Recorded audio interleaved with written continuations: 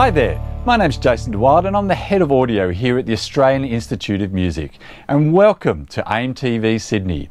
Now this channel's been predominantly featuring our performers on from classical to contemporary, but we also actually run a number of microlectures. These are little miniature lectures on various recording techniques, Pro Tools, Reason, those sorts of software things for the audio engineers and music production people amongst you.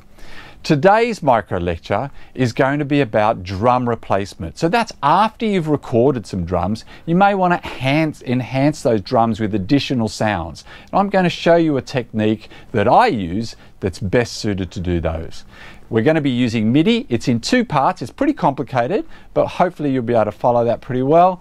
And don't forget to put any comments you like. We're happy to hear from you.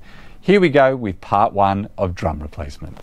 Okay, so here we go. We've got a Pro Tools session loaded at the moment. So here's the drum kit. So here's the sort of the kick and the snare. So let's hear it.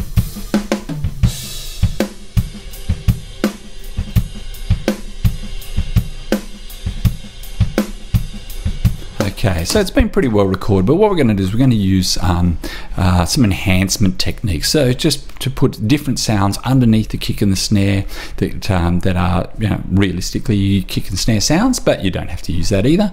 So I'm just going to show you the method that I use to do this particular thing. So just putting extra snares and extra kicks underneath this sound to kind of enhance it a little bit more.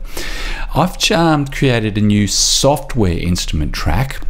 And I've loaded Battery on here at the moment, and Battery is it's made by Native Instruments. You don't have to use this. Anything that can create drum sounds is a great thing to use, and that can be fed off via MIDI. So we're using MIDI information to feed into Battery, and depending on what note we play will depend on what sound we're going to actually hit. All right?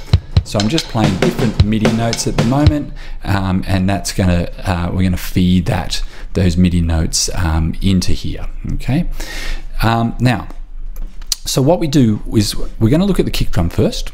Okay, and we're going to actually create a MIDI track for this kick drum. I'm going to actually call it Kick Replacer. Okay, and because I've created a MIDI track, it knows that I've got Battery actually loaded in here. So Battery is just going to be chosen now. So I'm going to make this MIDI track actually go to Battery now. Okay, now when I've created the MIDI track, I don't want to view clips here. I actually want to view notes. Okay, so I scroll down and I locate the note that is actually going to correspond to the kick. And now I actually know what that is. That's C1 right there, okay, which is cool. Okay. Where that is. So what I'm going to just quickly do is I've got my pencil tool out, and I'll just zoom that in so you can see a little easier. Oops. Cool, there's C1 right there, and I'm just going to actually just create with my pencil tool, just write a note in there. Okay, now that has created just a note that corresponds to the kick drum. So what I'm now going to do is I'm going to copy that, Command C. Okay, and obviously wherever I place the cursor, and Command V is where it'll actually put the actual notes now. Okay, so just Command V is putting those notes there. I'm just going to delete that for the moment. Okay, now one other thing you should just be aware of is that when you've got the A to Z button here in this top right hand side, you don't have to use the command thing anymore. By actually just pressing V, right, wherever the cursor is, that actually pastes the note for us. Okay, so that's quite a good little shortcut there. We're going to use this shortcut quite a lot. So what we need to do is we need to press a button. We need to actually position the cursor right where the kick drum is, then move the cursor down and then paste the note. That's kind of the basic concept of it. Okay, but we need to do a shortcut for that, so it's because otherwise it's a little mundane. It's pretty mundane as it is anyway. So what I'm going to do is I've switched on tab to transients. It's a little button underneath the trimmer here.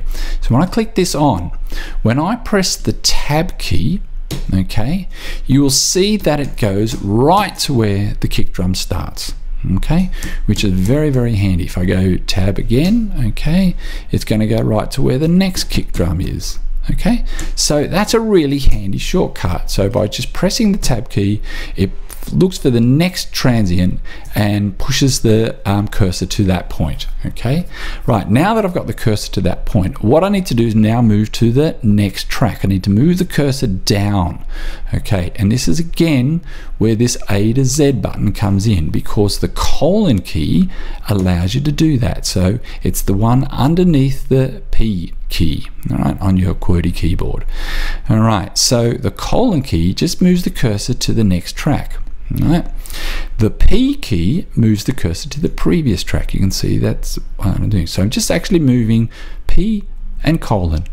Okay, so it's a combination of this now. Okay, so here's the cursor right underneath the kick drum. I press colon, and now I press V to paste my copied note. Okay, and now I'm going to go back up.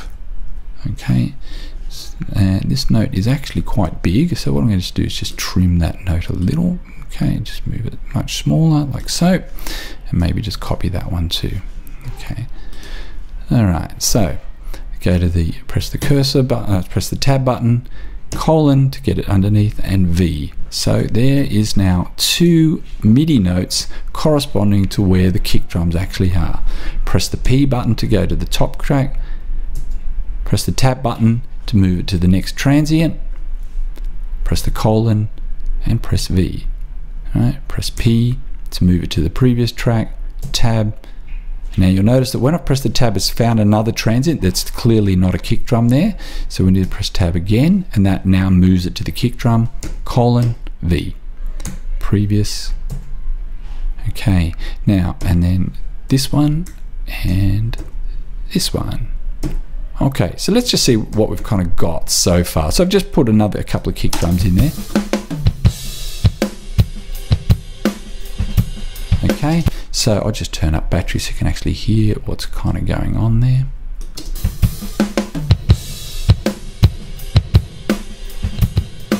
So we've seen now that we're actually being able to replace the kick by moving MIDI notes in time with where the actual things are. Okay, now let's just do that with the snare drum, same technique. Okay, so again, I'm just going to save where that is. I'm now going to create another MIDI track, and I use different MIDI tracks for my replacer. So now this is called my snare replacer. Okay, and the same technique here. So here's where the chorus starts. Okay, and zoom this out, make sure we're on notes. Okay, and in fact what I'm going to do is I'm actually just going to position the cursor, okay, position where the snare drum is, zoom in a little on this MIDI track, okay, go colon to move it down and press V. Okay, now what this will do, okay, is it will put actually a note where the kick drum is. So this is actually going to be a kick now here. All right. Okay, and make sure that the output of the MIDI track is going to battery. So that's a kick drum. Oops, undo. Okay, so what I'm just going to do is I'm actually going to move this up. There's a stick hit, there's the snare drum. Okay, all right. So that's where the snare drum is. Now that's going to be now the new note that I'm going to copy. So I'm just going to copy that. And in fact, what I also might do is just make this note even smaller again. Okay, and copy that. And so this is now going to be where my new note is. So tab down again, colon, paste. P for previous. Tab across again. It's found the wrong transient here, so we just need to keep going until we actually get to the snare drum. And V. Now, people might think that this is kind of a tedious way to go, but you're going to get a lot of flexibility here. And with these programs that sort of allow you to do it automatically, they're not always 100% accurate, and you always got to kind of go in and check it anyway. So this, for me, is kind of like allowing me to do some making sure that it's kind of pretty accurate here. So I'm just, oops, gone too far. tab, and there.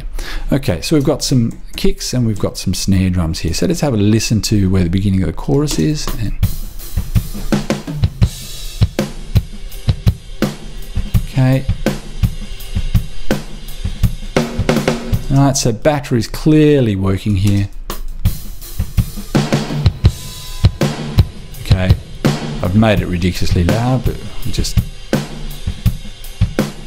Alright.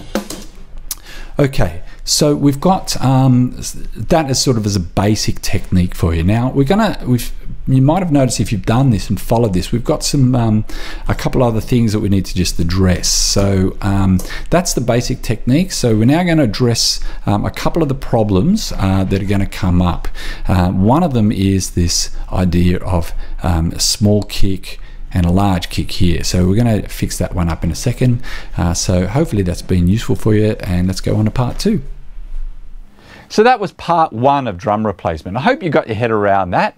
Well, let's move on to part 2. Don't forget to subscribe to AMTV Sydney, and we'll see you soon.